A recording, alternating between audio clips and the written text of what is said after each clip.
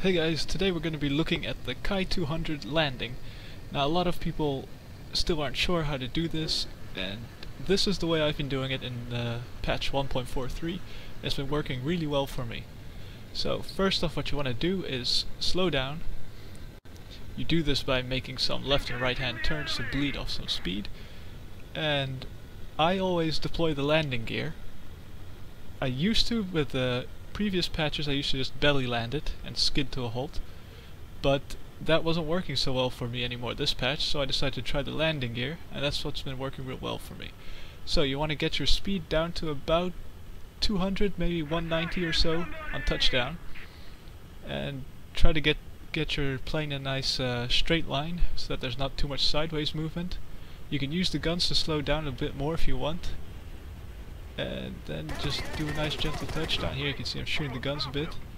Then just touchdown, you bring the mouse cursor over the gun reticle and hold down the brakes, and then use your keyboard keys to keep the wings level, and just keep them level as long as you can. And at about 20 kilometers one wing will dip and there will be nothing you can do about it anymore, but the wing won't break and you'll come to a halt, as you see, just like this. So, just to prove that this wasn't just a one-time thing, I have another clip of me landing it in a similar fashion. This guy's doing it the way I used to do it, just landing without landing gear and skidding to a halt, but as you can see he breaks his wing. I think later he also broke his other wing off, so that method wasn't working for me, it's not working for him. So try the landing gear method. So here's the second clip. Again, I'm coming in from a nice distance from the runway, giving me time to slow down. And all this video is recorded from actual matches.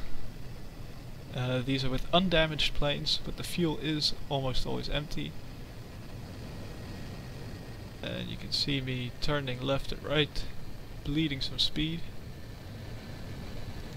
When you still have some speed, you can make these turns pretty sharp, but once your speed starts getting lower, you have to be more gentle with the turns, otherwise the nose starts to pitch down a lot.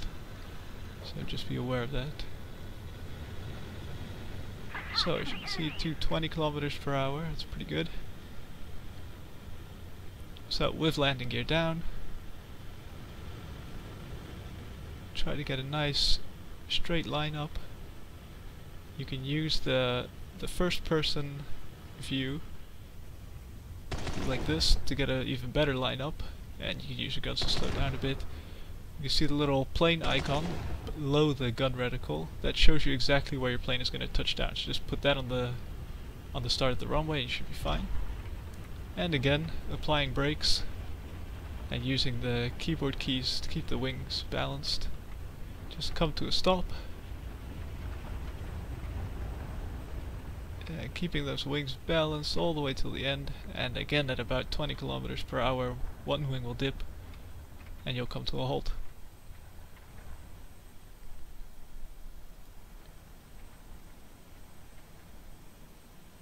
Here we go, one wing dipping, and we've stopped. And we're repairing and rearming. So this is a clip of another landing that works, but it's slightly worse. It's not as nice as the other ones. I come a little bit off center from the runway. And here we go, touching down at a relatively good speed, about 190. So that's good. Here we go. Should have touched down maybe a little earlier, because I'm gonna run out of runway almost. So keeping those wings balanced. So this time I see the end of the runway approaching a little too quickly, so I start firing the guns on the ground, as you can see here. It's not really a good idea, because it tends to make your plane wobble.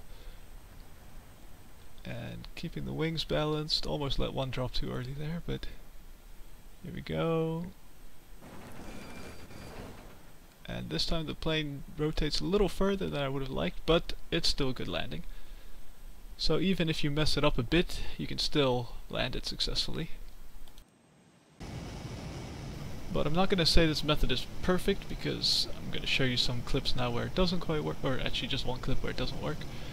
But this is, I got damaged a bit. You can see my elevator is black. I can still fly just fine though, but I took some damage from an F-80. I think the ailerons are also a little bit damaged. The plane's not flying quite as good as it should. But anyway, I have enough speed to come in for a landing. Trying to slow down, lower the gear. This time I have absolutely no fuel, so I have to get it right the first time.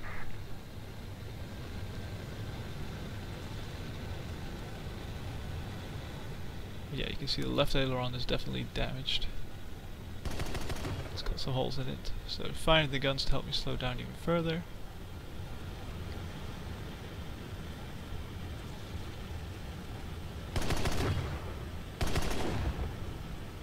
Go, trying to line up with the runway. Almost went too low here, but I can pull up just in time. And put the plane on the ground. And start braking. Fire the guns a bit.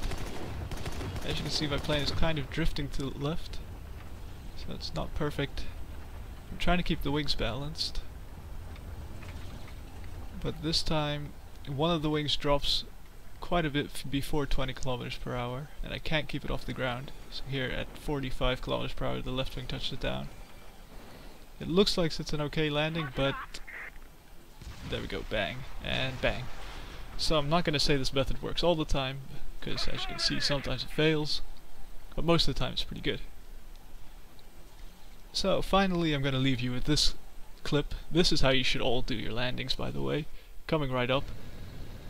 So step 1, always go head on with an F-80. That's the best way to land a plane. Take lots of damage.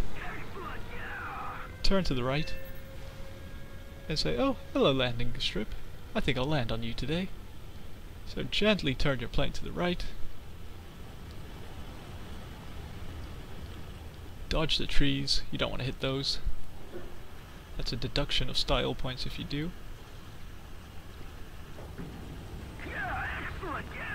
And then put it down on the ground, just like this. Give it a nice little bounce, break a wing off, and come to a stop. That, my friend, is the best landing you can do. Okay, so have fun trying to land your Ki or Ki-200s, and good luck. Thanks for watching, guys. Bye bye.